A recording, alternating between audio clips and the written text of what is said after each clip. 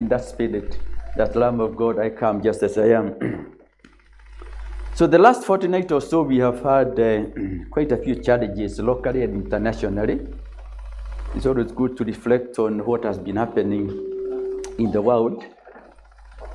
I think we have lost politicians, we have lost businessmen, we have lost preachers, all kinds of people we have lost.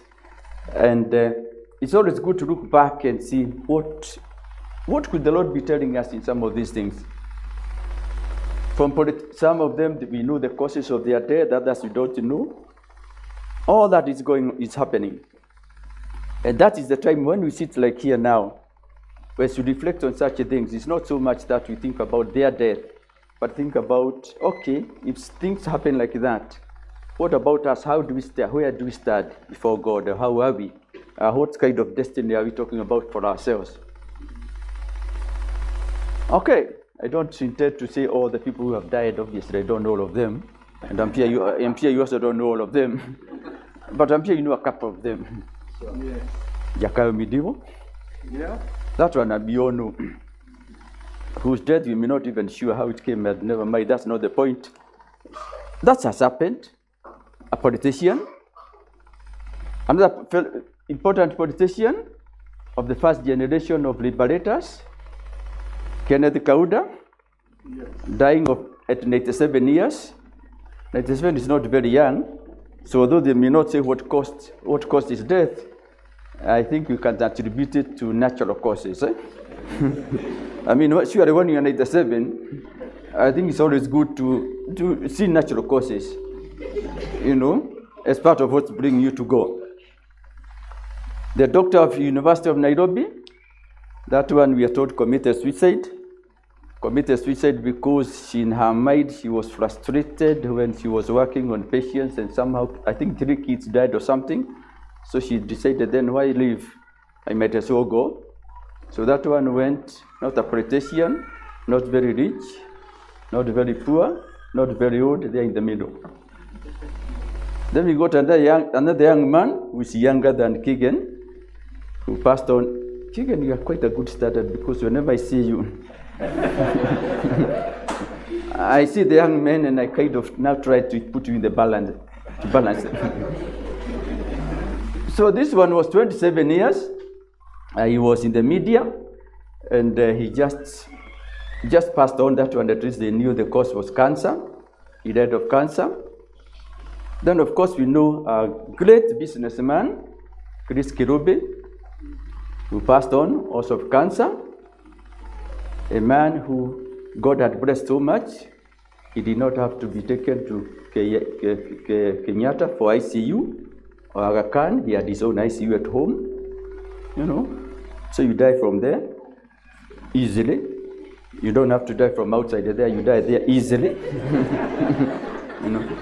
And surrounded by your people, it's a good death to die surrounded by your people easily at home. So we look at that and we thank God that at least for him, he had come to know Christ. Because at the end of the day, we are talking about destiny. Remember today we are talking about guaranteed destiny, or destiny to guaranteed. So it's good when you get such. But the one who had died a little earlier than all of them is this famous man, TB Joshua. I'm sure a number of you have heard of TB Joshua. Yeah. True? Yes. So TB Joshua is one controversial person who some people are not sure whether he was a prophet of God or of the devil or there between. It's possible to belong to none. You're just there between. You're just prophesying for yourself. That can happen. But since I heard of TB Joshua, I've been doing quite a bit of research on him. Listening both to those who love him and also those who hate him. Because normally in life you have to understand the balance. Whoever you are, there must be people who hate you. Never imagine that when you study, everybody laughs you and says, wow, that's leveled. Praise the Lord. No. No. That will never happen. And don't imagine that whenever you start, everybody hates you. No, that will never happen. You have heard of devil's advocates? Those people who really come and they try to make sure that even if you are the worst, you are thought of failure. there's something good about you to be said. So TB Joshua, they have said so many bad things about him, also very good things about him. Like I said, I've tried to do quite a bit of study on him. I like studying when I see men of God, especially controversial ones. I like studying them quite a bit. And I think the last person who spoke about him in another convincing manner was another great preacher in Nigeria called Ayo, Pastor Ayo. It's one of the great preachers that they have out there. And his comment was like this: TB Joshua, for you to tell us you are a believer, we need to know, when did you believe? Because salvation is not just a process. To be born, there must be a day you are born. You know, when you are born here on this earth, you have your birthday. So TB Joshua, when were you born? Number one. Two, who pastored you? Or who mentored you? And I think those are questions you could not answer. Because, you know, we don't have too many Melchizedeks today. You know, Melchizedek, no father, no mother. You just appear on the scene. I think it's good that if I look at Keegan, Keegan, why do I keep talking about him? You know, you're able to see Sunday school, he was here. We saw him grow up. And then he joined the youth. He became chairman of youth. We have seen him.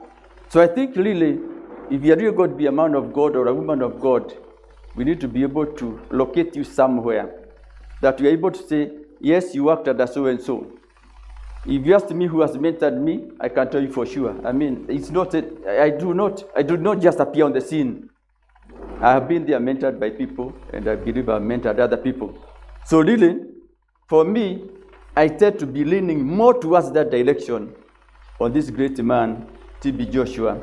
So was he true or false prophet? It's for you to decide, but I think it's important that we need to be sure of ourselves.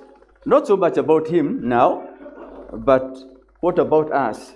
So the topic there today is, our topic today is destiny guaranteed. That's really what we're working on, destiny guaranteed. So we want to know, what destiny are we guaranteeing, or what destiny is being guaranteed?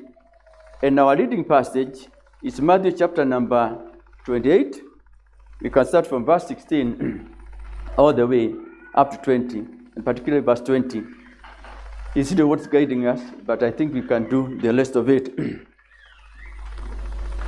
So the 11 disciples, that's because there was no Judas. The 11 disciples traveled to Galilee. That's where he had told them to meet them. Jesus had told them, let's meet in Galilee, to the mountain where Jesus had directed them. So they are not just going there because they want to go for a picnic. They are going there because they have been directed.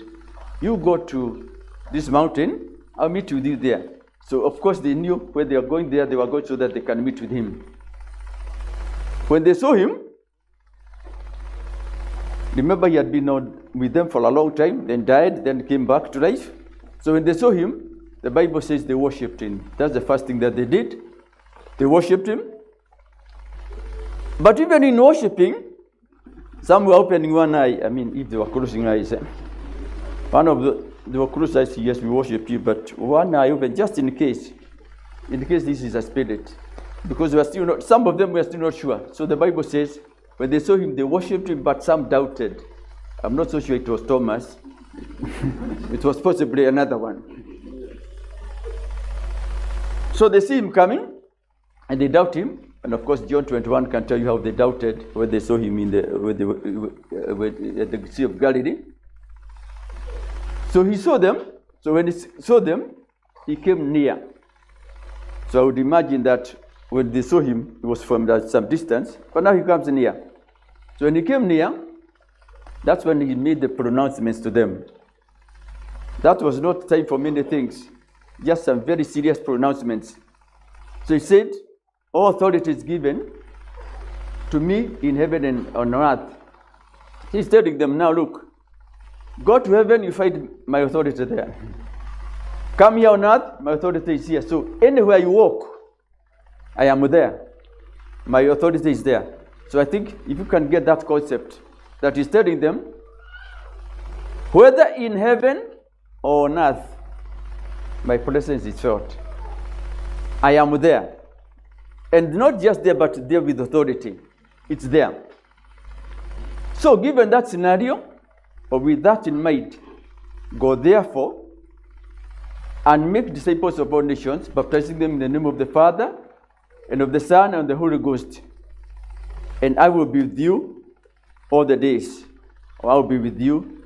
And remember, there's something for them to remember. He tells them, now remember that I will be with you all the time, or to the end of age. And I think that's where our topic is coming from. Destiny guaranteed. So he's telling them, not now, not tomorrow, but up to the end of age. That's guaranteed. And that's really our topic. We are talking about destiny guaranteed. So the question is, which destiny are we talking about? Which is the destiny? So perhaps that's where we need to start. What destiny are we talking about? And I want to put two destinies in mind. The first one is the church destiny. Church destiny is it guaranteed. Then after that, individual destiny. My individual destiny is it guaranteed. So I want to start by saying, therefore, that the church destiny is guaranteed because of that promise he said, he gave. So he said, as you go there and make disciples, and that's now the churches, baptizing them in the name of the Father, Son, and the Holy Spirit, and teaching them all that, which is what we do in church. That one I promise I'll be with you. So in other words, they are not just going there and saying, we have our theological position, which you are going to present. No, we are talking about his presence with them. And that's really what guarantees the church. So he says, I'll be with you there. And in Acts chapter 1, verses 6 to 8, which was also about the same time when he was living, he told them, you shall receive power after the Holy Ghost has come upon you, so that you can do the same thing. You shall be my witnesses in Judea, in Jerusalem, Judea, Samaria, and uttermost parts of the earth. So you shall receive power. So although now he is gone, his presence being with them, now through the Holy Spirit, you receive power when the Holy Spirit has come upon you, and you'll be my witnesses in Jerusalem, Judea and Samaria, and to the ends of the earth. So apart from him now telling them, I am with you, he's now showing them how he will be with them. So I'll be with you through the Holy Spirit. Because the Holy Spirit is going to be with you, it's going to be part of you. So you're going to work with him. So he's telling them, the church, the destiny of the church is guaranteed because I will be with you, my presence will go with you, but this time through the Spirit of the Holy Spirit who is going to accompany you. So my presence therefore will go with you, and with that my presence, then you can be sure the destiny of the church is guaranteed.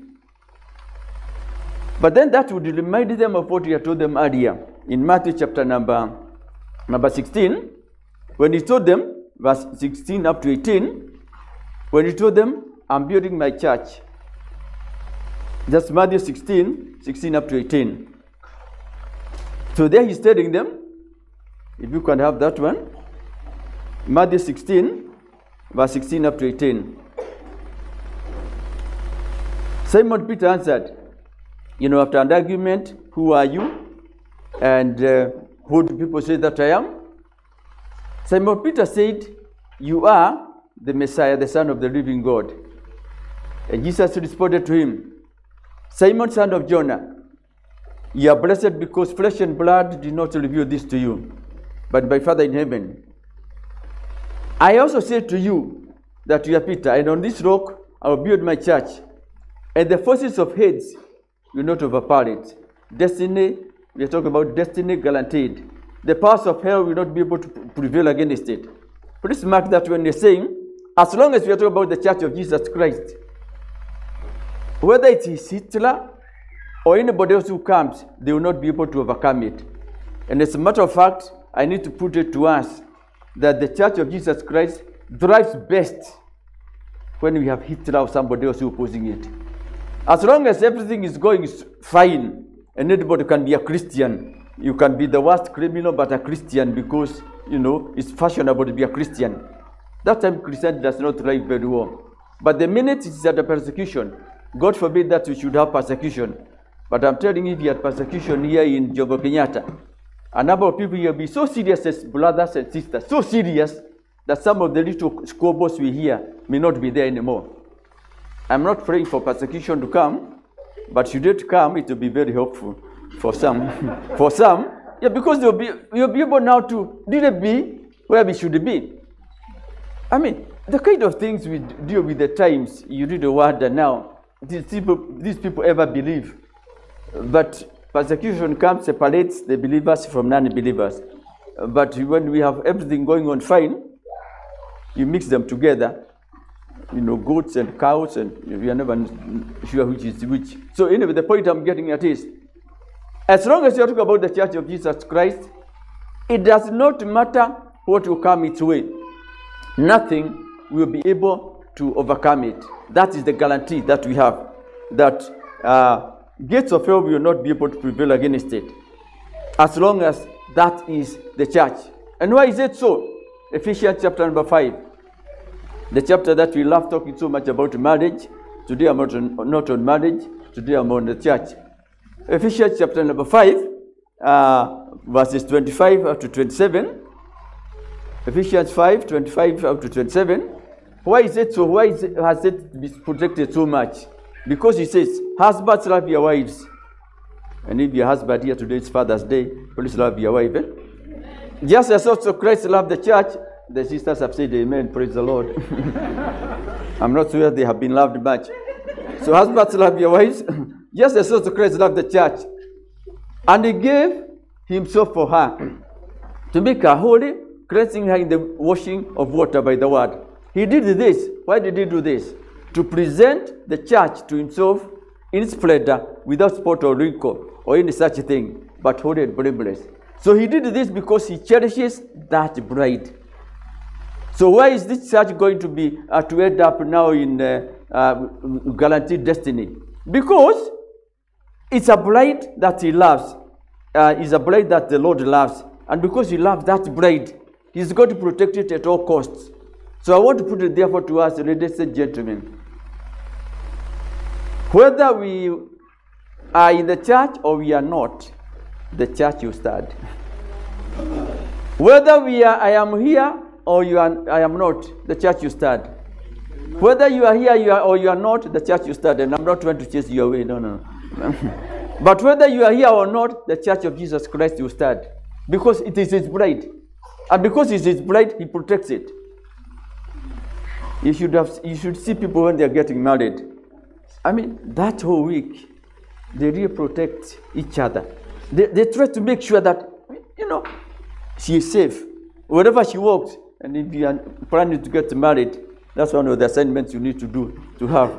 That, make sure every step you know where she is. We don't want anybody to put her out, hijack her or anything else. No, you don't want that. So, to protect her. So, the Church of Jesus Christ, the destiny is guaranteed because he's the bride of Christ, and because he's the bride of Christ, he is there to protect her. He wants to protect her. So he will not let her just go. You know, nothing will happen which he does not allow to happen. So I think it's important to know. We are talking about the destiny of the church. So the church's destiny is guaranteed. Go to Revelation, it's guaranteed. Everywhere you go, it's guaranteed. So let me start on that one by saying, whatever else happens on this earth, the church will thrive. The Church of Jesus Christ will thrive. Not because of me, not because of you, but because of him. Yes. So he has guaranteed that one. So guaranteed destiny, or destiny guaranteed, the first one is the church. That destiny is guaranteed. So whichever way we go about it on this earth, that one is going to remain. But also, the individual destiny. Is my destiny guaranteed? Yes, it is. Because he said, those who come to me, I will no wise cast out. So as long as I have come to, please remember it is those who come to me, those who come to him. So it's not just anybody. That's John chapter 1 and verse 11. He came unto his own, and his own received him not. But as many, so that puts you among the many. So if you want to be, if you are in the many, he came to his own, and his own people did not receive him. But verse 12, as many as received him, all those who did receive him, he gave them the right to be children of God, to those who believe in his name. So that's another guarantee we are given. So the church is guaranteed, but me as a part of the church now become guaranteed, because he said, if I come to him, he will give me that right, that position. I'll take that position and belong to him. So it is not a debate of, does it work or does it not work? No, no, no. It is his promise. He said, as many as came to me, I know we have the Calvinists belief of those who are chosen in the beginning and those who are not. But when you go by this one, as many as received him, he gave the power. So don't go with that theology of, maybe I'm not among those who have been destined to go to. No, no, no, no. First of all, go by what you know. What you don't know. You know, because we love so much dealing with what we don't know, and we don't want to take care of what we know. So what we know is that, but all who received him, he gave them the right to become the children of God. And in Acts also, when Peter was preaching, the same thing he says, all those who come to him, you're not cast out. So that's really what you're talking about. So my destiny, therefore, is guaranteed, as long as I know where it's starting at the cross, not anywhere else. The cross is where we are starting. So my destiny is guaranteed. Let's look at Psalms 73, verse 24, a verse that I love so much. Psalms 73 and verse 24. You guide me with your counsel. So remember, it is him guiding me. You guide me with your counsel. And afterwards, you take me up in glory. So you're talking about my destiny, you have guaranteed. So it's not where I'm debating about it. You are the one who is guiding me with your counsel. And then after that, you're going to receive in glory. So I want to put it to us, therefore, ladies and gentlemen, that when you come to those guarantees, the church is guaranteed with or without me. I am guaranteed as long as I go within his program. And his program is all those who come to me, I will not cast away. I will not, I will not keep away. I'll keep to myself. I give them the right to become the children of God. So that is important for me. But then how do I come in? What's my role in all this? For the guarantee to take place, do I just sit idle and sit pretty and say, well, you have a guaranteed? There are those who sit pretty, and because salvation is a free gift of God, they'll get there, but the Bible says they were saved through fire. You see people who are saved through fire, so all their clothes were burnt, so they got there naked, but they'll get there somehow, with nothing to show. So that's possible. As long as you have come to Christ, your salvation is guaranteed by faith, because we come to him by his grace and by faith. And by faith, it's guaranteed. So that's when they are not too much about it. But then, you imagine going before Christ, you have nothing to show for your life here on earth. You have nothing to show at all. Now that doesn't look very good. So, what are we talking about? What is our role for the church's guarantee and for the individual guarantee? And that goes again to Matthew, the chapter number the chapter that we read on chapter number 16. And verse 19 this time, we read up to 18, but now verse 19 tells us something which I had never quite seen until recently. Controversial as there has been, and I've always been seeing the controversial part, but there's one I had not quite seen. I will give you the keys. Please mark is not key. So Peter is not being given a key, because some of us keep saying, now Peter was given the key to open and shut. Open and shut. No, no. I'll give you keys. So today I want to talk a little about keys. And not just mention one or two keys. I'll give you the keys of the kingdom of heaven. I like the word which following. What is the next word? Not whoever, but whatever. Please mark the difference between whatever and whoever. Otherwise, you go biting everybody. You know, I've got to situations where now People are biting others. I bite you. No, no, no, no, no, no, no, no. It's not talking about whoever you bite. It is whatever you bite. So please see the difference. Whatever and whoever are very different. So let's not go biting people. But says, I'll give you the keys of the kingdom of heaven. And whatever you bind on earth is bound in heaven. And whatever you loose on earth is already loosed in heaven. So there are keys which are expected for me as a Christian, for the church as an institution, if you are going to make it. If this guarantee is going to work, and the key I'm about to talk, no, there are many keys, but right now there are two that I want to mention, which are so key, keys which are very key. Extremely key, so that you can, and by that today my sermon, you can see it's one page, I'm about finished. So today I will not take you long. Normally when you're on one page, you are doing fine. So the key I find again in Matthew chapter number 6. Matthew chapter number 6.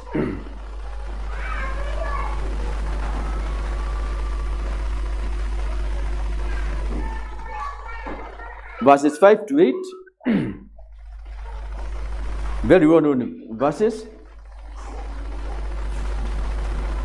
I would want to have those verses 5 to 8 and 16 to 18, very parallel passages.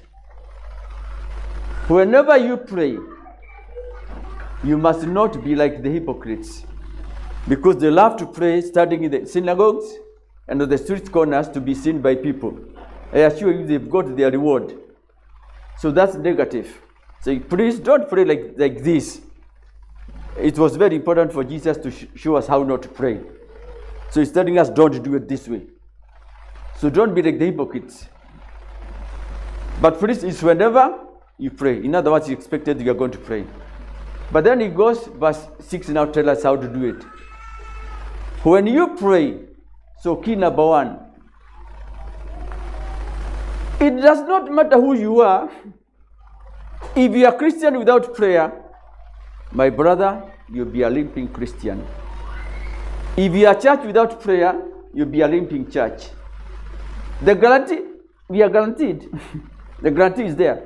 But the limping you'll be doing here, I'm not trying to say that if you are physically limping, there is a challenge. No, that's not what I'm talking about. I'm talking about spiritual limping. If you are the kind of person who every little temptation coming your way, you are fallen. So every evening you are repenting and confessing the sins you did in the day, which happened to be quite a number. Tomorrow you repeat the same sins. My friend, what are you talking about? Guarantee is there because you are talking, destiny is guaranteed because it's by faith. But then the limping kind that every day there's no victory. So I want to say, to put it to us, if we are really going to be Christians who are going to succeed, we must be people who are given to prayer. Not praying for food. Praying for food is good. Or thanking God for food. It's good to thank God for food. But I'm talking about, seriously, if you really want God's program in your life for yourself and for the church, then prayer has to be there. So when he says verse 6, when you pray, go into your private room and whatever. So when you pray, not if you pray. So please mark that it's when you pray.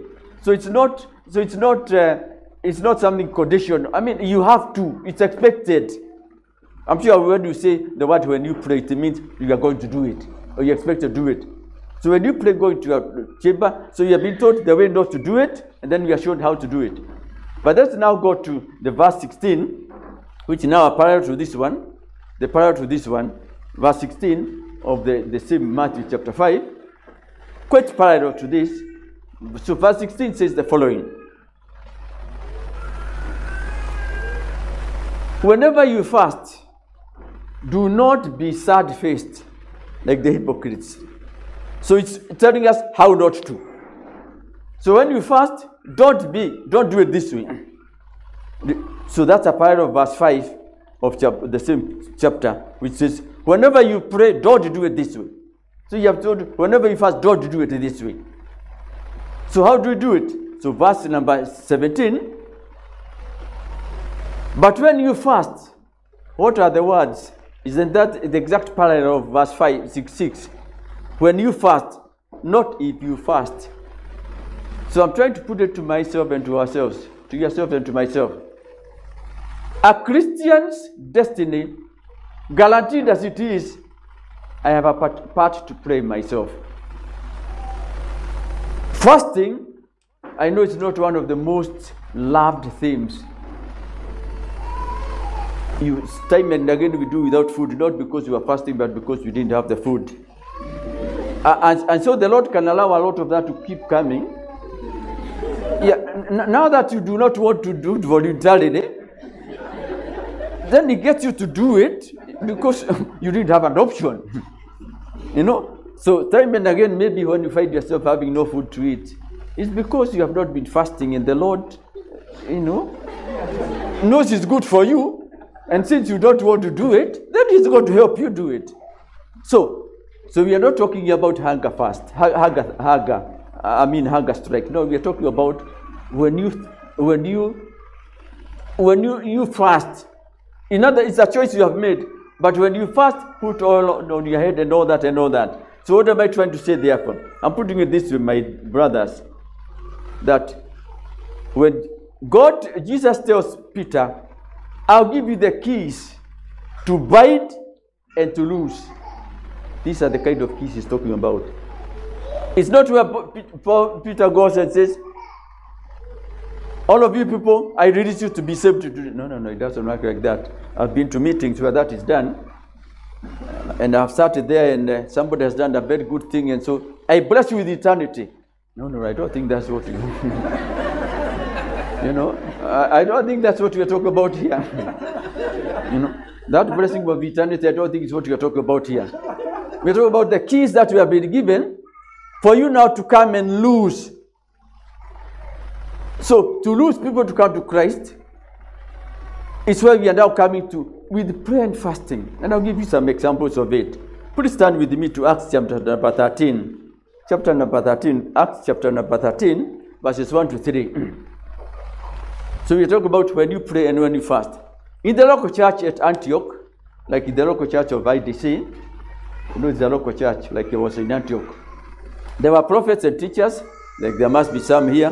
I'm not sure who is the prophet, who is the teacher here, but they are there. Barnabas, Simeon, who was called Niger. So Barnabas, Simon, and Lucius, the Cyrene, Manaen, a close friend of Herod. Please, being afraid of the president is not a sin. Yeah, this fellow was afraid of Herod. A close friend of Herod, the tetrarch, and so these are people who are there. They were prophets and teachers.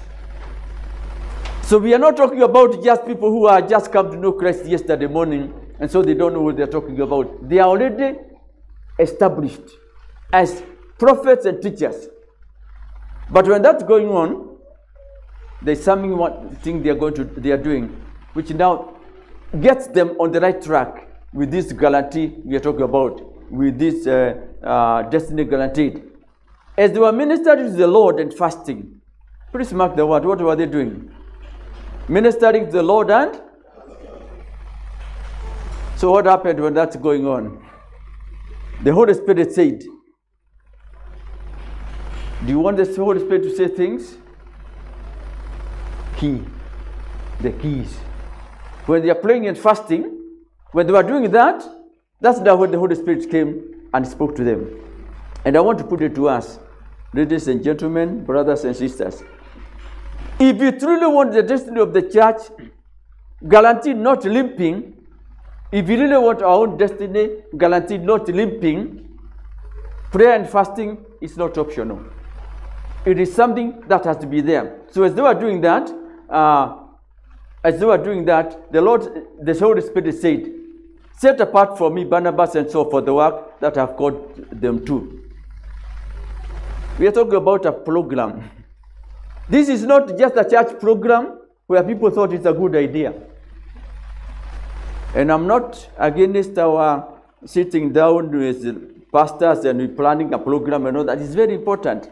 And as a church to plan programs, as the youth, everybody to plan a program. But I want to put it to us, that if you are really going to have a success, when you're going to have God-initiated program, you know, these days we talk about Wajiko initiated, you know, those things that you can have there to change the constitution, whether it is by popular initiative.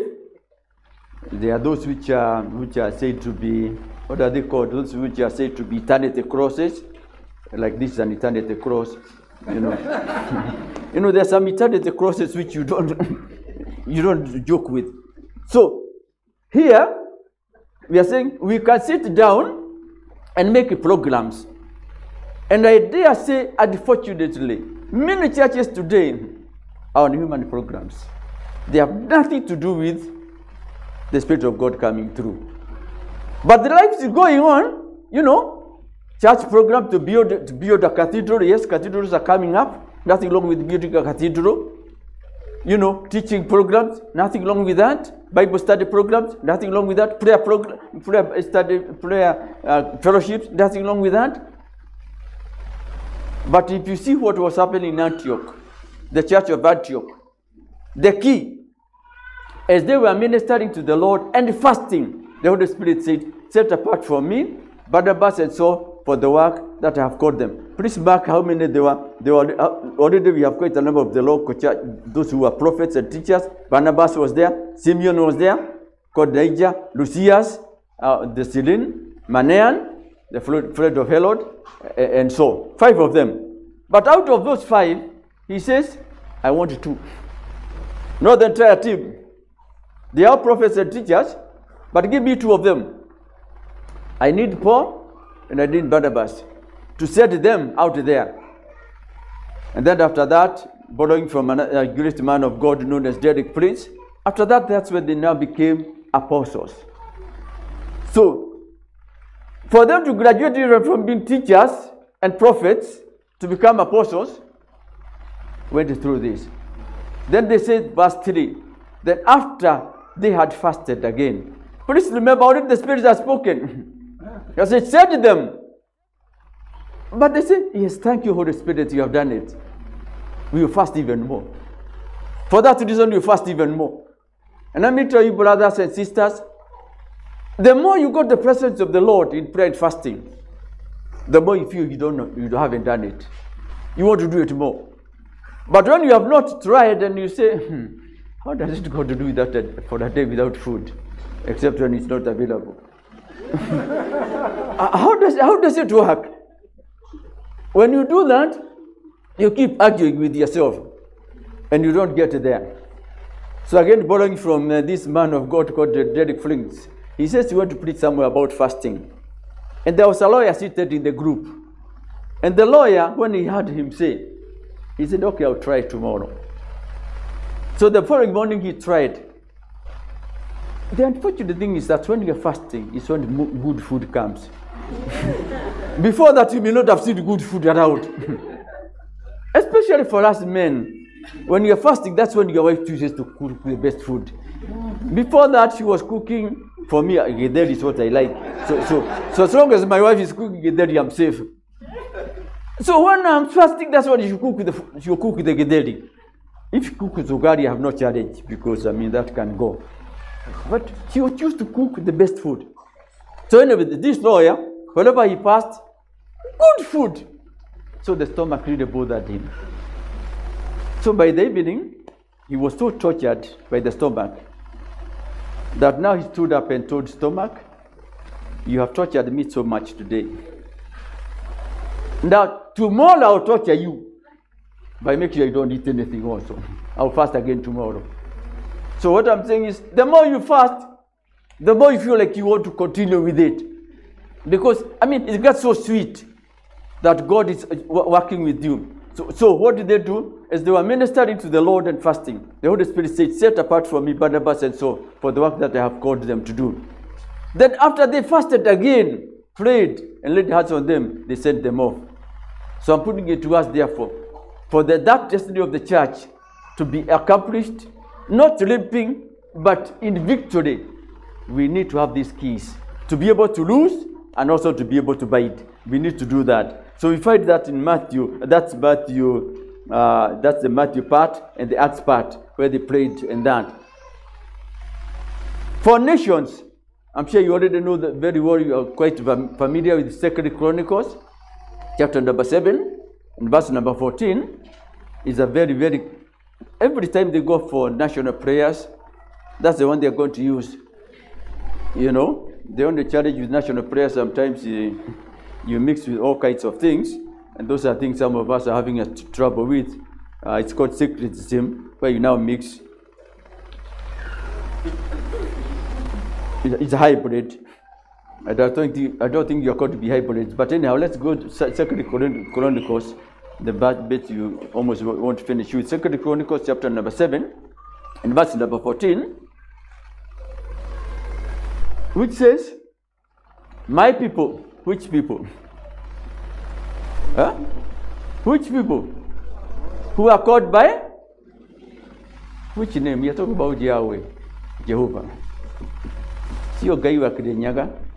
No.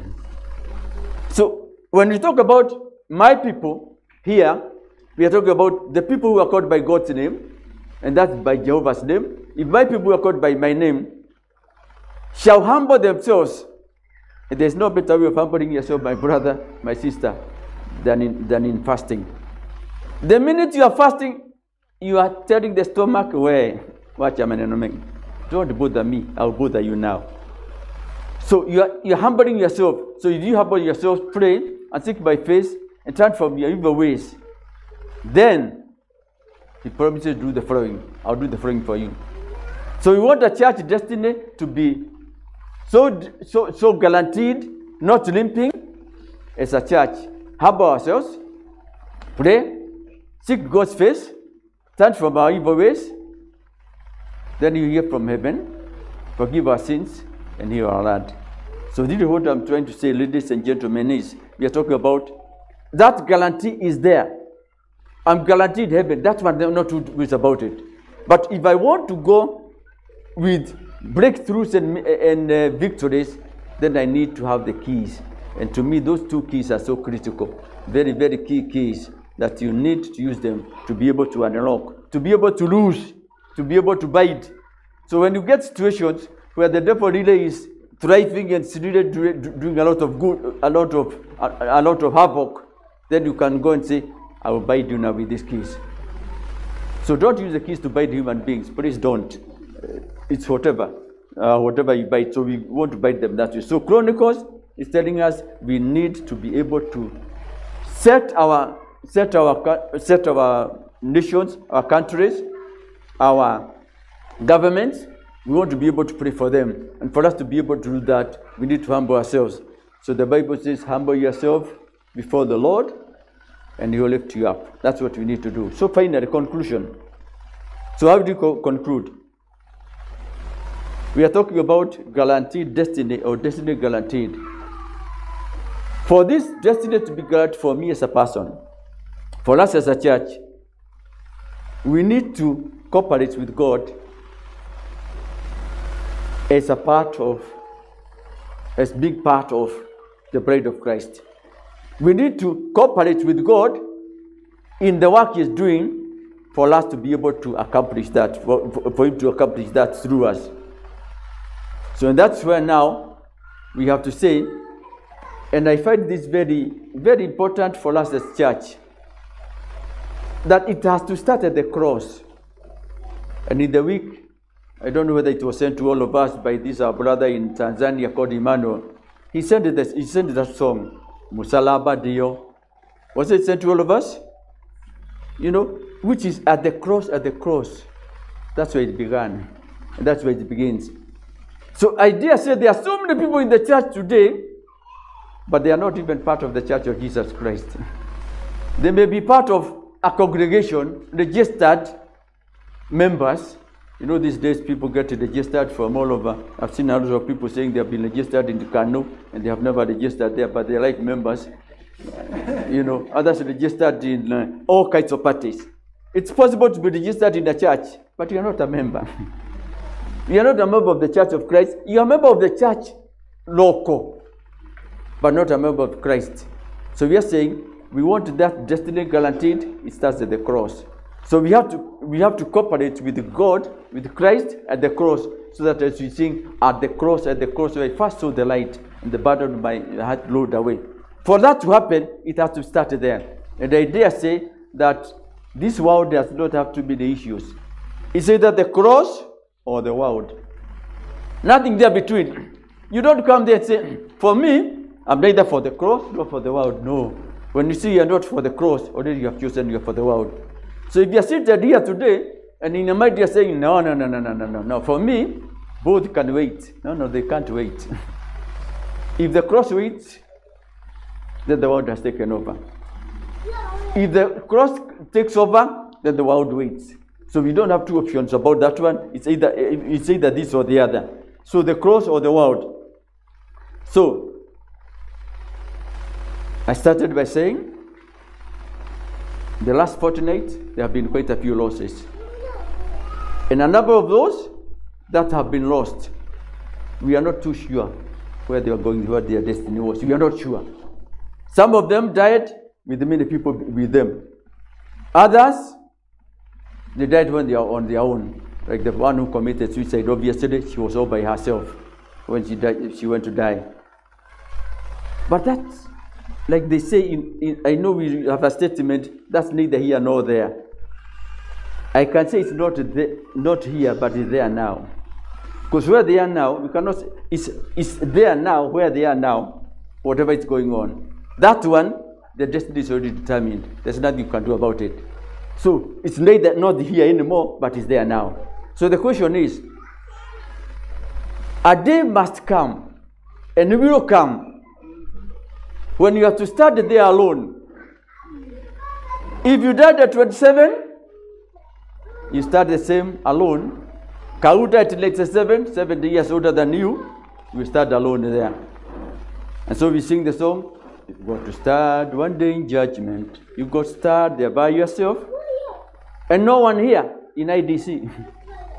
TB Joshua, or his team in Emmanuel, not what is it called, synagogue of all nations, out in Nigeria, nobody will start there with him.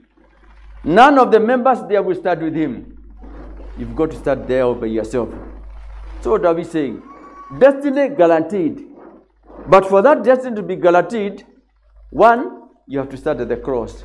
Two, you have to cooperate and work with him. And once you work with him, then your destiny, not only is it guaranteed, but you go there in triumph, not limping.